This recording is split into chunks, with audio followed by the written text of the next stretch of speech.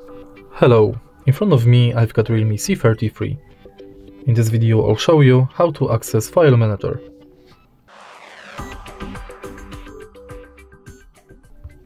In the beginning, let's go to App Drawer and search for Files app.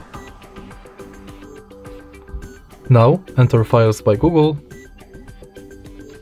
continue, and as you can see, from the Browse section you can check your recents. Next you can go to Downloads, Images, Videos, Audio, Documents and Other, and Apps.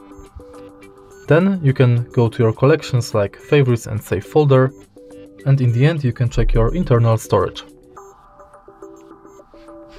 Next you can clean junk files and share files via Nearby Share.